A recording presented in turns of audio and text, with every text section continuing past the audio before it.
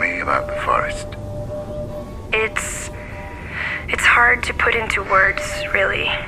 It wasn't just the forest, but the darkness on the island itself.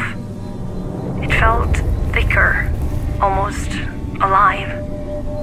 I was a threat to it, and I didn't belong there.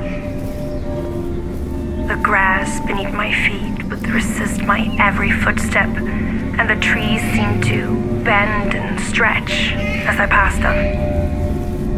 The only thing I had to my advantage was the claustrophobic cone of my flashlight. It was a horrific feeling, but I had to go on. If nothing else, I had to find my son and take him away from that place.